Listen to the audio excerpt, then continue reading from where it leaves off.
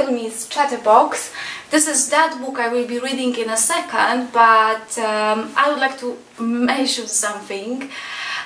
First of all, of course it's for everybody, but especially it's for those who are quite talkative. And so greetings to my friends, all of them. Sylvia, that book is for you. I dedicate this book for you because you are a chatterbox.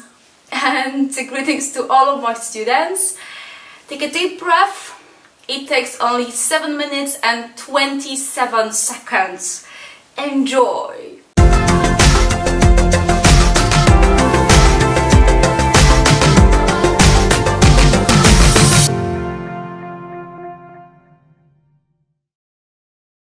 Little Miss Chatterbox talked more than a lot. She talked all the time, day in and day out, week after week, month after month, year in and year out. She never stopped.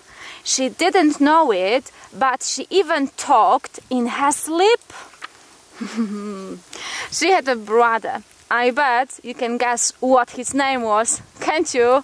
That's right, Mr. Chatterbox. She looks a bit like him, don't you think?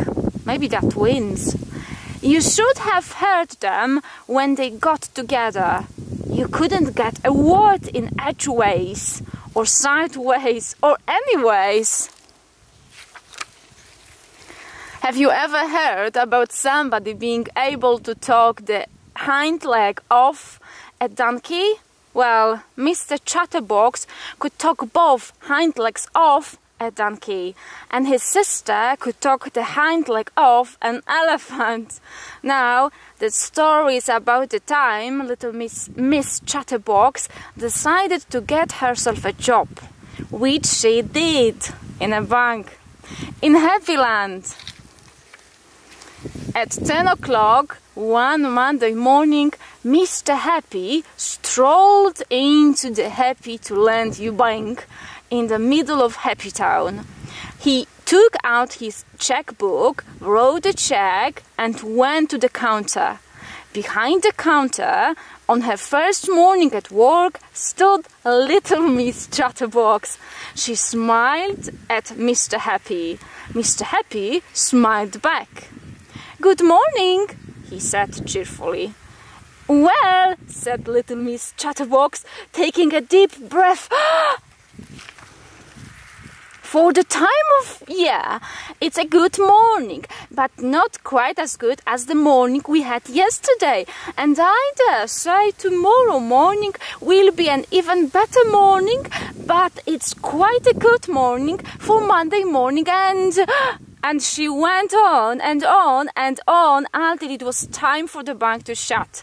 Mr. Happy was still standing there with his mouth open in amazement. He'd been there for hours. "And now," continued little Miss Chatterbox, "it's time for the bank to shut and time for me to go home, so goodbye and nice talking to you," and she went home, leaving poor Mr. Happy without any money. The following morning, she was fired. She got herself another job in a restaurant, the Eat A Lot. It was Tuesday morning, and at midday, Mr. Greedy walked into the restaurant and sat himself down at his usual corner table. He always ate there on Tuesdays because that was the day they served extra large portions. The waitress came up to take his order. "What's the soup of the day?" Mr. Greedy asked the waitress.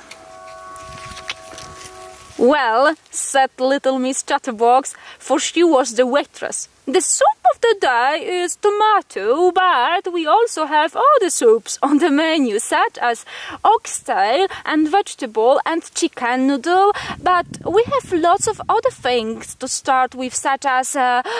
And she went on and on and on until midnight. Mr. Greedy was still sitting there, listening in amazement. He'd been there for 12 hours listening. And now, continue Little Miss Chatterbox. It's time for the Eat A Lot restaurant to shut and time for me to go home. So goodbye and nice talking to you, and she went home, leaving poor Mr. Greedy feeling rather empty. The next morning she was fired. The same thing happened all week long. On Thursday morning she was fired from her job as an assistant in a hat shop. Miss Splendid went into the shop to buy herself a new hat, but she couldn't. "Oh, madame, I've just the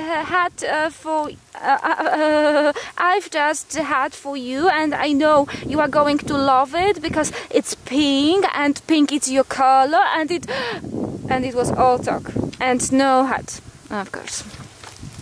On Friday morning, she went fired from her job as a secretary to Mr. Uppity. Mr. Uppity, incidentally, was the richest man in the world. I just thought you'd like to know. But poor Mr. Uppity didn't make any money the day that Little Miss Chatterbox was working for him. Oh no! "Oh, Mr. Uppity, I've never worked in an office before, and isn't it exciting? And would you like a cup of coffee? And you are as rich as everybody says you are?" And it was all talk, no work. But this story was a happy ending, because at the very end of that week, Mr. Little Chatterbox managed to find herself a job that suited her down to the ground and up to the sky. That Saturday evening, Mr. Chatterbox was at home in Chatterbox Cottage, which was where he lived. Mr. Chatterbox was cross because his watch had stopped and he had arranged to meet Little Miss Sunshine at 7 o'clock. And he had no idea what the time was. So he decided to telephone the speaking clock to find out what time it was. He dialed the number. "At the first stroke, it will be 6:25 and 15 seconds. Little Miss Chatterbox took a deep breath. "Beep, beep, beep.